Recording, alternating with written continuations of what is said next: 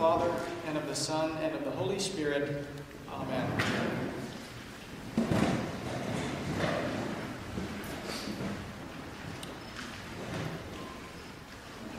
Today, we join the Lord Jesus and his three most intimate disciples for the quintessential mountaintop experience.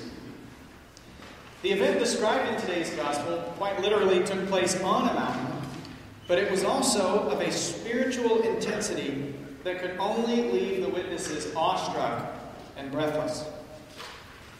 Now, Jesus took his inner circle up on the mountain, undoubtedly for the same reason that he often went away to lonely places, for prayer.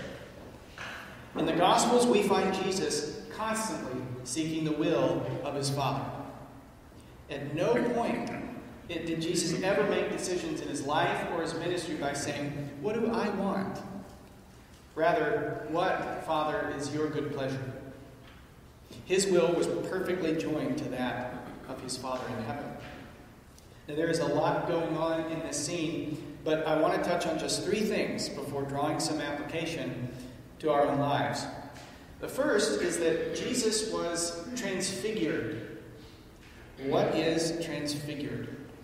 Well, the Merriam-Webster defines transfiguration as a change in form or appearance, or an exalting, a glorifying, or a spiritual change. In this instance, the change, the glorification, took the form of Jesus' face becoming shining like the sun, and his clothes becoming dazzling white, like light. And there's our clue. Light in the Bible is often a manifestation of God's glory and presence. And Jesus' radiance here is clearly a display of his own divine glory and majesty, visible to those who are with him. What happened here is not that Jesus all of a sudden became something that he wasn't, but that his true glory, hidden under the cloak of his humble humanity, was put on full display for the benefit of the disciples. Their eyes were opened to see Jesus in all of his majesty. The Word, which was in the beginning with God, which was God, and which became flesh and dwelt among us, is here revealed in all of his eternal brightness. The second bit from this story is that the whole history of Israel is made present here in this one moment.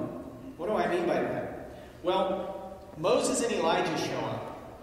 And without much background in the Old Testament, we might think, what the heck are they doing there? They're just sort of extraneous characters. What role do they play? Well, they're actually really important. Moses as the great lawgiver and Elijah as Israel's greatest prophet stand as summary representatives of the great history of God revealing himself and speaking to his people. They are the high points of the great story of salvation that will reach its fulfillment in the man who is transfigured before them. All that God had revealed in the law and in the prophets points forward to this moment and to this man, Jesus, God's Messiah King. It's as if they appear to spur Jesus on to the fulfillment of his mission. Certainly in his humanity, Jesus must have wondered what with the clumsiness of his disciples and the opposition that he faced, he may have wondered in his humanity, am I even doing the right thing? Is this the direction to go? Well, here is all of Israel's history showing up in this moment of prayer for Christ, saying, yes, this is the Father's will. This is the right path. Move forward. Third, Peter wanted to stick around. Peter is always one to speak up at any given moment. He always has something to say. And in this moment, he says truthfully that it is good for us to be here. We should make little shelters or booths for Jesus and for Moses and Elijah, the honored guests. What Peter wants to do is sort of prolong the moment. It's a mountaintop experience, right? Who wants that to end? So he wants to prolong the moment, perhaps even make it permanent.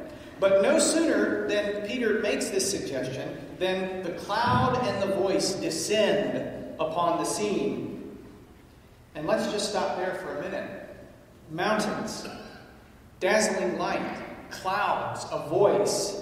This whole scene is dripping with the divine presence.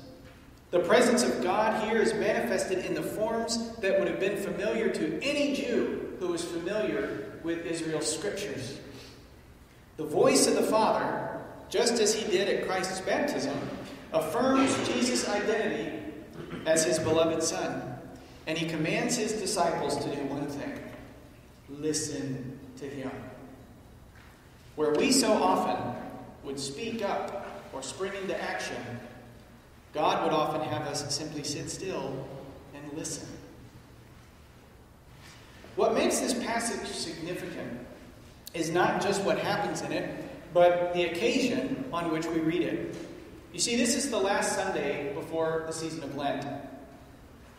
For Jesus, it was the last great manifestation of his glory before descending the mountain and setting his face toward Jerusalem, where the cross awaited him. In Lent, the church is invited to set our faces toward Jerusalem as well, for a 40-day journey of following our Lord all the way to his cross and his passion. St. Paul makes it clear that we cannot share in the glory of Christ's resurrection if we do not first share in the sufferings of his cross. And this is what Lent is all about. It's like an intense training period, a boot camp, if you will, of the life of self-denial and submitting our will to the will of the Father. So that what St. Paul calls the old man within us is crucified, and the new man in Christ is strengthened and set free. So while we, like Peter, would much prefer to stay on the mountaintop, to keep things upbeat and lively, to have fun, God calls us to the deeper place, to the valley which leads to the cross. But on the other side of that valley is the height of the resurrection. Life and light that never dies, never darkens. And the valley is the only road there. And the cross is the only door that leads to it. So, let us prepare ourselves for the valley. Let us take the opportunity that Lent gives us and carefully consider how we might embrace the church's traditional practices that come to us directly from Jesus of prayer, of fasting, and of almsgiving in order to break ourselves free from slavery to the things of this world so we might better enjoy them for what they are and might be better prepared for the world to come. Let us set our faces toward Jerusalem, toward the cross, together. And to that end, as I conclude, I want to share with you a liturgical change that I'll be starting on Ash Wednesday. I notice everybody cooked up. Change. Is that all I have to do is say change? And everybody perks up. Well, don't worry, it's not so much a change for you as it is a change for me. And if you're visiting with us today, I apologize for the few moments of insider baseball talk. But this is important. A liturgy, the way that we worship, is a way for us to sort of dramatize and enact the reality of the story of God's saving acts in human history. And thus all of our actions and gestures should be reflective of that story. And so beginning on Ash Wednesday, you'll notice a little something different during the celebration of the Eucharist. And that is, you may interpret what I'm doing as turning my back on you during the prayer over the bread and the wine. But please listen carefully, because I'm not actually turning my back on you. I'm actually joining you in turning toward our common object of love and devotion, the Lord Jesus Christ. Because at the end of the day, worship is not primarily about us, it is about Him. For most of the church's history, priest and people faced the altar together when praying, to signal that the priest was nothing more than the person who stood at the front of God's people, leading them in the sacrifice of praise and thanksgiving. But it was the common action of all the people together. At some point in the 60s, it was decided that the priest ought to face the people during the Eucharistic prayer because this creates community. I don't know quite what that means, but that was the point, is that it creates community among the people. I say, at the risk of offense, nonsense. I think there is nothing more communal, nothing more equalizing, nothing more uniting than a priest and his flock facing toward Jerusalem together, as it were. A priest and his flock together turned toward Christ in repentance, in love, and in faith.